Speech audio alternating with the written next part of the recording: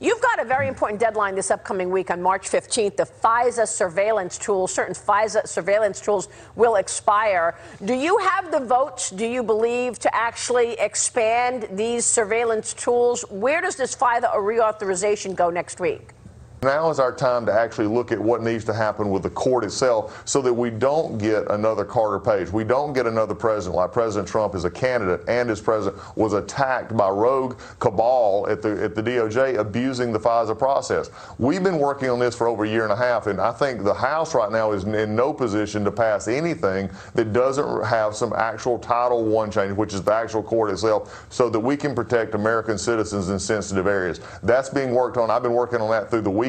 We're continuing to work on that. I really wish that the Senate over the past year, had they'd been in the majority, had had more hearings and stuff on this, because from the minority position, we've been working hard, and now we need to help this president and to help any future president or any political opponent not have the FISA court abusing their rights. So it sounds like you don't have the votes to clear a clean FISA next week. No, I don't think we do, and I think that's a good thing. I think that's good for the president. I think it's good for the country, because, Maria, how many times have you and I talked about the fact that people have lost trust in the Department of Justice? They lost trust in the FISA court. And remember, the FISA court was put into place from late in the 70s because of abuses in the intelligence system and abuses among law enforcement. Right. Does that not sound familiar today? Well, if it was worth reevaluating then, we need to reevaluate now. Well, you're right, and we keep talking about it, and I've been talking about it with Lindsey Graham as well. Now, Senator Graham has started interviews, I guess, but is it too late, too little too late? I mean, are we going to actually get accountability? My audience wants accountability, and so far we haven't seen many interviews, subpoenas from Lindsey Graham. Well, I'd like to see more, and I think that's the thing we've been pushing for the last year. In the House, we've been at the tip of the spear. We fought sham impeachment. We fought Mueller. I mean, we have done this all day. And so I'm hopeful that with the majority in the Senate, they're going to continue that. I'm glad to see that they finally got started. I'd love to see more of that. It was amazing this past week that when Senator Johnson was trying to actually do something, that Mitt Romney all of a sudden decided he was going to possibly object to subpoenas. We've got to get over this. This happened in abuse of our system, and it is something that goes back to the very integral part of what the DOJ does, especially when it comes to political folks. And when they attack President Trump, when they attack then candidate Trump and tried to cover it up and use FISA, there's nobody in this country that could be immune from that kind of abuse. Yeah, I'm glad you mentioned Senator Romney. I'm going to talk about that with Kevin McCarthy coming up, GOP minority leader. Congressman, it's always a pleasure to see you, sir. Thanks so much. Is Biden better for you to run up against President Trump, or is Bernie better? What do you like better, Governor? Okay. I'll tell you, well, I haven't endorsed between Joe Biden and Bernie Sanders, but I'll tell you this, Donald Trump is afraid of Joe Biden. Otherwise, Rudy Giuliani, who's a very busy person, doesn't run around Ukraine, and the president doesn't get on the phone with Ukraine talking about Joe Biden unless he's afraid of Joe Biden. And if you're running against someone you're afraid of, that's a bad race to be in, Maria. President Trump is afraid of Joe Biden. Bottom line. That's what the governor just told us a few minutes ago. You called it on this program. You said that the Democrats are clearing the decks for Biden, and they're colluding against Bernie again. They are all getting behind Joe Biden right now. Mitt Romney's already, he almost stopped any investigation into Biden, into Hunter Biden, right? I mean, he's going to be the vote that goes against President Trump. He's made that clear.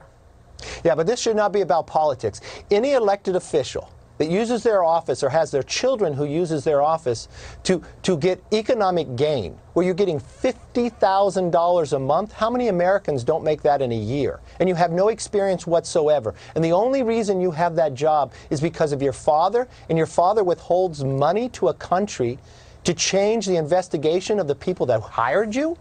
The Democrats should be the first person investigating this. All they've done with their majority is investigate. But the only place they wouldn't investigate is Joe Biden, because they care about politics instead of the rule of law. Well, we've been waiting on Lindsey Graham to call somebody down to subpoena Hunter Biden, subpoena somebody around this story. We haven't seen it yet. Is this going to be investigated or not? Well, you got Senator Johnson out there asking for a subpoena, and rightfully so. And this shouldn't be about politics. This should be about the rule of law, and that's exactly the way it should be carried out. I would like to see Democrats care about this, too, and vote for this. Senator Lindsey Graham, today, once again, talking out of both sides of his mouth and speaking in only half-truths. We have yet to find a single achievement on the part of Senator Graham, legislatively or politically. A disaster for the Republican Party. Graham seems willing to, well, risk the presidency, the Senate, and the House just for a couple of sound bites that he gets to peddle to the national left-wing media. Rhino Senator Mitt Romney today, by the way, not supporting Ron Johnson's investigation into Hunter Biden and Ukrainian gas company Burisma. Here's what the ultimate Romney Rhino called the investigation. There's no question but that the appearance of looking into Burisma and Hunter Biden appears political.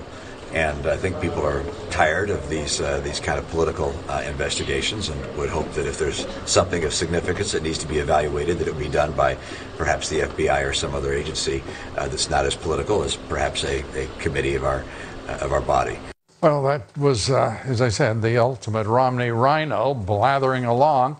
We'll take up how that worked out for him as we take the issue with our A-team coming up. Senator Johnson threatening to subpoena documents related to Hunter Biden's role on the board of Burisma. Romney, a member of Johnson's committee, hasn't said if he'll support that subpoena.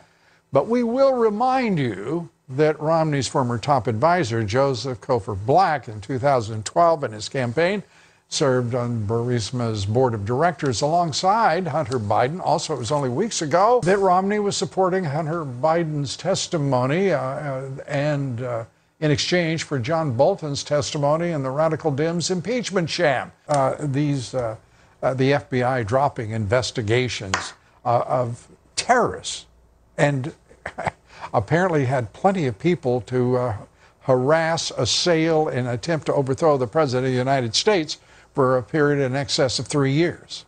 Myself included. I can speak from personal experience. You know, I think the FBI has a lot of problems and a lot to answer for right now. They've missed terrorist attacks that they really just seem like the Keystone Cops, and they couldn't really pay attention to those. And yet, as you point out, at the same time, they devoted an enormous amount of resources into something that they knew from the very beginning had nothing to it. Why? Because they wanted to take down President Trump, and they were going to do it by taking down everybody around him. That this agency that once was storied, that was the stuff of legends, is now the subject of, investigations.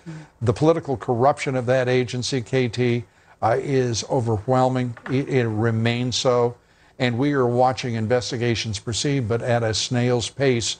It's as if we don't have our heart in the right place. This is an agency that has been out of control of the American people for a very long time.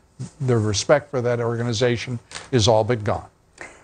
I always thought the FBI were our friends and we were on the same side until they came knocking at my door unannounced and tried to set me up with a perjury trap so that I would either plead guilty to a crime I didn't commit or I would say that others committed crimes, which I knew they didn't, including potentially even the President of the United States. I think the FBI has a lot to answer for. I am very frustrated at what seems to be the slow pace in investigating the investigators. And even though all these reports keep coming out, one excuse after another, one delay after another, I think it's time to clean that house and shake the foundations. Your thoughts, Jim Hansen? Amen. Let's do it. I mean, it's sad to watch that these political witch hunts are going on against President Trump by people who put their partisan politics ahead of their sworn responsibility to do the business of the American people. So at this point, we have investigations that we keep hearing about. It would be a blessing for the American people to know that that will not be tolerated by putting some of these people in shackles and frog marching them out the front of that building. I think this is where I get to say well said. Both of you. FBI personnel under disciplinary review in relation to their work on FISA applications accordingly should not participate in drafting, verifying, reviewing, or submitting such application to the court while the review is pending. Vosberg adds that the same restrictions apply to any Justice Department attorney under disciplinary review, as well as any DOJ or FBI personnel who are the subject of a criminal referral related to their work on FISA applications. It isn't reform of any kind. Joining us now, President Trump's personal attorney, former New York City Mayor Rudy Giuliani, great American and host of the Common Sense podcast. Rudy, great to have you with us. Judge Boasberg, I'm great. I have to say, this is one of those days that kind of keeps your blood pressure a little higher. I assume it is. Right, because, absolutely. I mean, we're watching a whitewash here across the spectrum, whether it's the FISA courts, whether it is the FBI personnel involved. They can't apply for, the people involved before can't apply for FISA warrants. Good to know, but it isn't reform, is it? No. If you make a false statement on a FISA application, you should be prosecuted for perjury. That's the only way to assure the integrity of the process. Look, I know a lot about the FISA court. I was there for the beginning of it. Right. And it's a very, very special responsibility you have as a Justice Department employee. I've probably reviewed 100 of them. It doesn't get reviewed by anybody. There's no defense lawyer. And prosecutors, even the good ones, have a bias, right? Right. So you've got to take that bias out of your head, and you've got to play both sides. And they obviously didn't do that. What Comey and his gang of unbelievably embarrassing FBI agents did was they completely undermined the entire credibility of FISA. Yeah. And took something that is supposed to be fair and even-handed and turned it into a hit job on President Trump. I have to say that Judge Boasberg strikes me as actually seeking to reform the process to those courts. But what really, but right now is still searching for an answer. The problem is that we've got three elements that are going to sunset from the FISA law on March 15th, and we've got a Congress and a Senate, after watching what that court and that FBI and that Department of Justice did to the President of the United States, are still willing to reauthorize it without reform. That, to me, is outrageous. It is. There should have been, first of all, there should be a hearing. You know, a hearing Absolutely. About that, about the FISA abuses, so that the members of Congress could get informed about the kinds of reforms that are necessary. I'll give you one that should at least be thought about, and that is to have someone representing the other side, to have someone who's a devil's advocate to go over the work of the FBI and the DOJ. So we're not ever left, again, in their hands, because, look, the FBI and the DOJ in general are terrific. But Comey became a political animal. I was going to say a worse word than that. Right, he became a political animal completely. I mean, he was no longer a prosecutor. I mean, here's from someone who prosecuted probably some of the most significant cases of the last century. And I respect prosecutors very, very much. The Hillary Clinton case was a complete fix. A complete fix. All the witnesses that you could have used against Hillary were given immunity. Whereas in the investigation of President Trump, every witness was put in jail. They trapped Flynn into perjury. Right. They gave every one of Hillary's people, 12 of them, immunity without ever trying to turn them on her. Whereas somebody like Weissmann tortured Manafort, kept him in solitary confinement for 7 months in order to turn him. So you can't fool me. I know when a prosecutor is corrupt and it's a fix. Well, Comey fixed the Hillary investigation, and that came right from the White House. And that was a non-investigation from the very, very beginning. That's why the Attorney General told him, don't call it an investigation. She's at least being honest. Right. Rudy, we're over time, but I want to ask you very quickly. Ron Johnson, Senator Johnson, is going after and says within the next month or two he will have a report on his investigation into the Bidens. Your thought? My thought is I would take him very seriously. I would not discount the fact that from what I've seen, and I hate to say this, he's one of the few that seems to have the courage to face up to the fact that these things crimes have to be treated like crimes, no matter whether they're committed by Republicans or Democrats. And we got to change this double standard. Yeah, Senator. I would have confidence. I'd have confidence in it. Senator Johnson is the only one at this point in the Republican-led Senate who has such guts. Rudy Giuliani, no shortage of guts from you. We appreciate it, as always. Thanks so much. Thank you, Lou.